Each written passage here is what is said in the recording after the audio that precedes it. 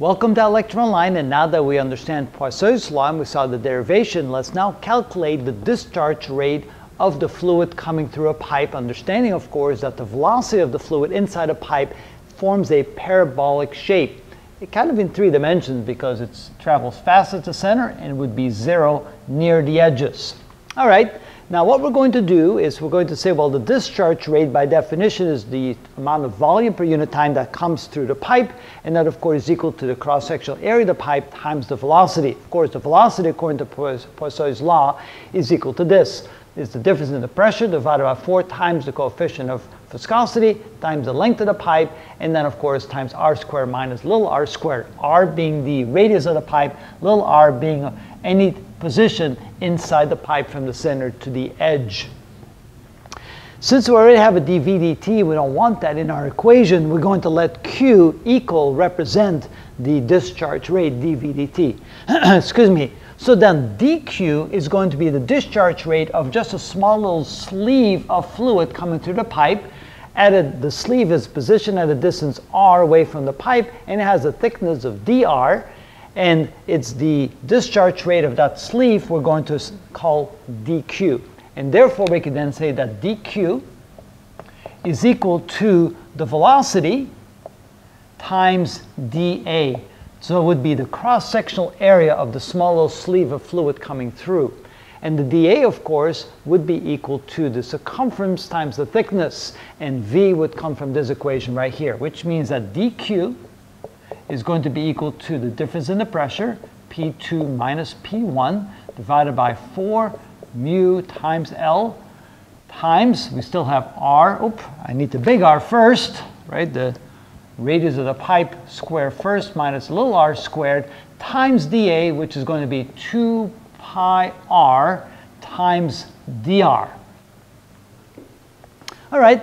So that would be the discharge rate of just a small little amount. Now we want to have it for the entire pipe, so we're going to integrate from little r to big R. So that means that Q is going to be the integral of dq going from r equal 0 to r equal r. Right? We're going to integrate over the entire radius of the pipe, and that would be equal to, now let's see, what is a constant here? Notice that this whole thing is a constant, and then this multiplied times that, so let's go ahead and do that. So we have P2 minus P1 divided by 4 mu L, all that is a constant. Now we're going to integrate, and we multiply this through, we also have a 2 pi here. Can't forget about the 2 pi. So let's bring the 2 pi over here, 2 pi. Now we can integrate, see what we have left. We have an r squared times r dr, and that would be minus, that would be an r cubed dr, like so. Okay, I broke it up into 2 integrals, so you can see what I'm doing. I'm multiplying. The 2 pi comes over here, that's a constant. Then r times r squared is this, and r times little r squared is this, and minus is over here, and the limits are going to go from 0 to r, and from 0 to r. So we have 2 integrals to integrate. Here's the closing bracket. Okay, let's go ahead and do that and see what we get.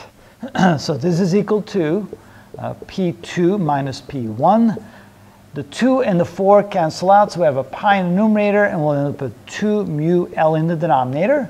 And when we integrate this, we'll end up with an r squared, little r squared divided by 2, minus little r to the 4th power divided by 4, and then both will be evaluated from 0 to r. And notice when I plug in the lower limit, I get 0. When I plug in the upper limit, I get an interesting result. So this is equal to the difference in the pressure, P2 minus P1, times pi divided by 2 mu L. And then here, I'll end up with an r to the 4th over 2, minus r to the 4th over 4. And of course, if we then simplify that, this is basically 2r to the 4th over 4 minus 1r to the 4th over 4, which is simply a single r to the 4th over 4. So let me come up here. We have a little bit more room. So that means that Q, the total flow rate or discharge rate, is equal to this constant right here, which is P2 minus P1 divided by 2 mu L multiplied times, and what I have over here would be r to the 4th over 4.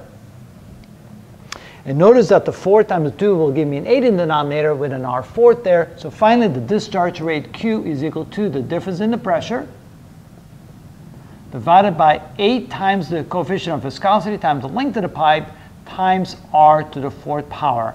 And that's the amount of fluid that will flow through the pipe depending upon the radius of the pipe, the length of the pipe, the coefficient of viscosity of the fluid in the pipe, and the difference of the pressure between that segment of the pipe.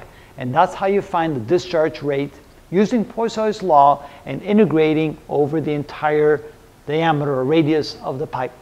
Oh, I'm missing something.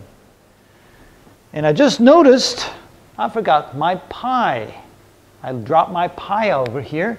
So I need a pi in there. Gotta have this pi. You gotta have this pi because without the pi, it would not be correct. So again, there's the equation and the correct equation with the pi left in. That's how we do that.